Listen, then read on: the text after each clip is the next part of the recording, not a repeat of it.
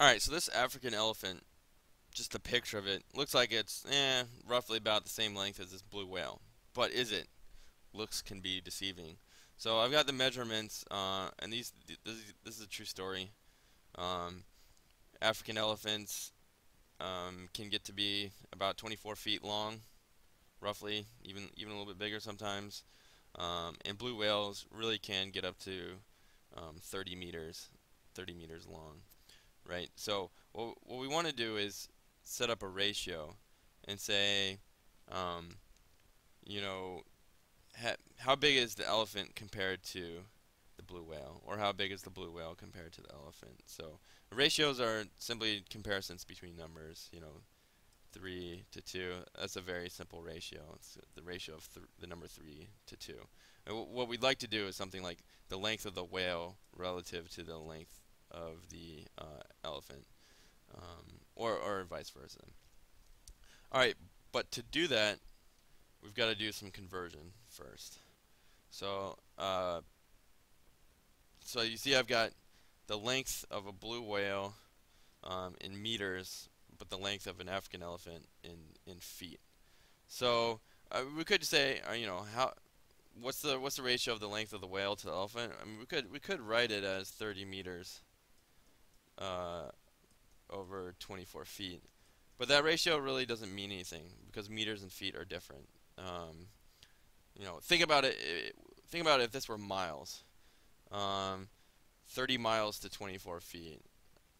Is the ratio of 30 to 24 really representative of that? Not really. Okay, that was kind of a tangent, I guess. Bad example. Bad example. Anyway, point being, these units are not the same, so this ratio is misleading. It doesn't really mean anything. So we want to get these measurements in the same unit, so then we can make a ratio that means something. We can make a comparison that means something. So in order to do that, we need the conversion factor. Um, here, here's the conversion between meters and feet. 1 meter is equal to 3.28 feet, roughly, rounded. Um, and this will allow us to convert between meters and feet, both ways. Feeters, feet to meters, or meters to feet, um, or both of them to feeters, which is a new unit that I just invented.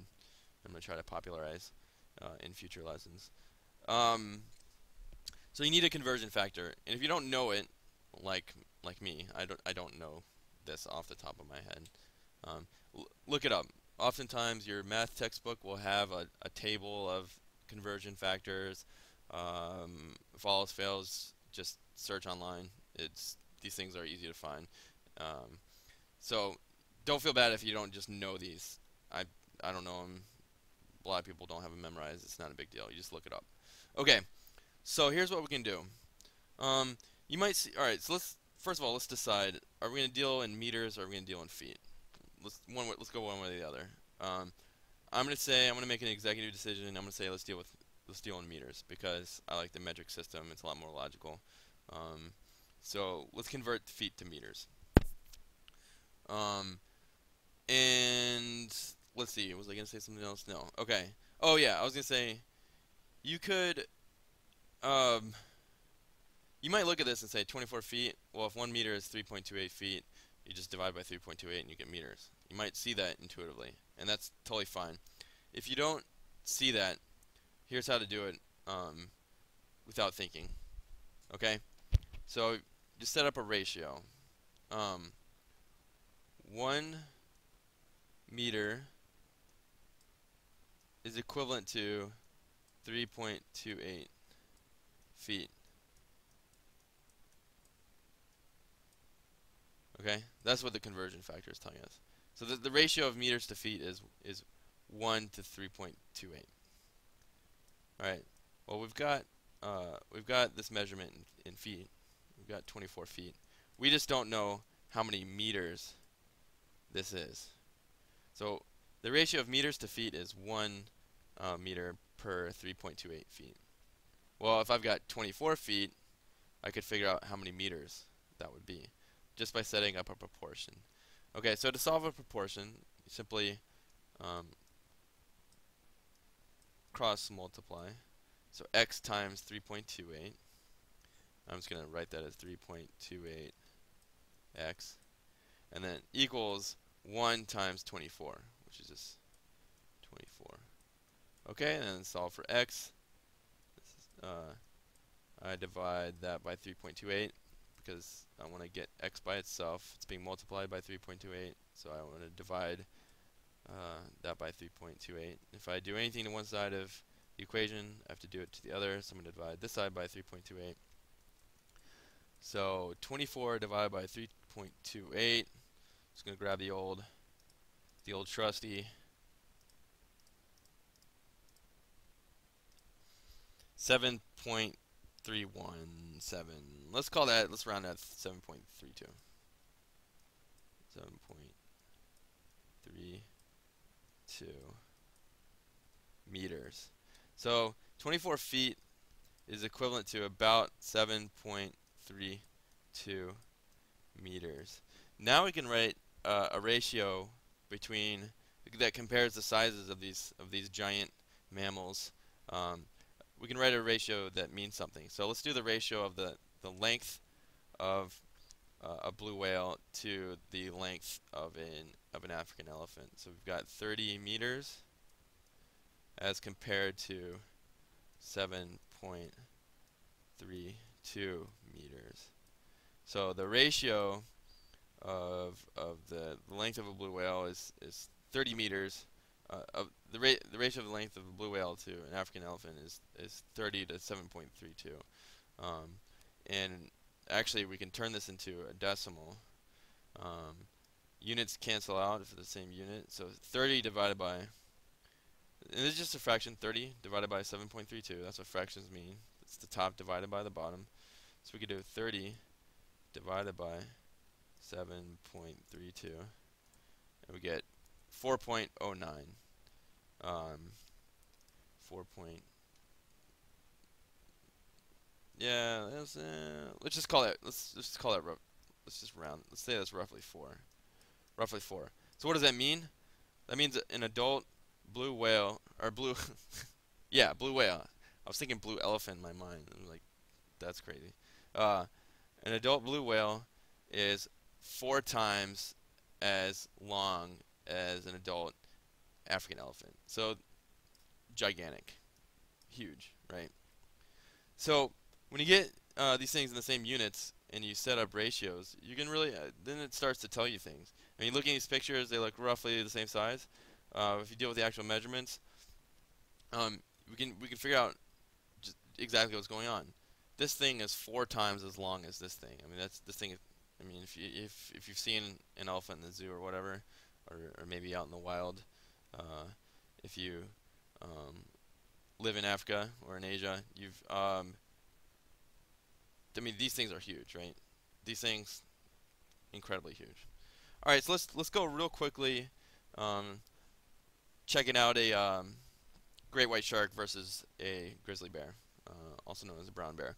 So first thing to notice, these measurements are in different units. Actually, let's switch up the colors to show that we're doing a different thing here.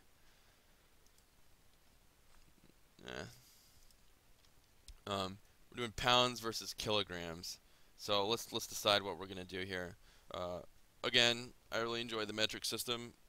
So let's convert pounds to kilograms. I've got my conversion factor here. I looked that up. I didn't just know that. So let's convert. So what we've got, the ratio of kilograms to pounds is 1 to 2.2. That's what the conversion factor is telling us. And that ratio is going to hold true forever, everywhere. So what we've got here, label this. What we've got here is pounds. So let's line that up with pounds. 1,700 pounds. Again, true story. Look this up. This is pretty average adult male brown bear. Can get to be about 1,700 pounds or heavier. Big guy, right? And we don't know how many kilograms, so let's just call it X. So we'll find out how many kilograms that corresponds to. So let's cross multiply.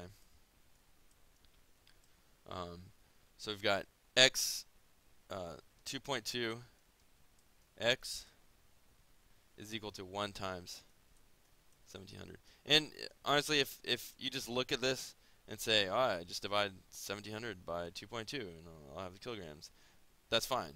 You don't have to set up the whole proportion and do this. But for those of us who don't just see that, just set up the proportion.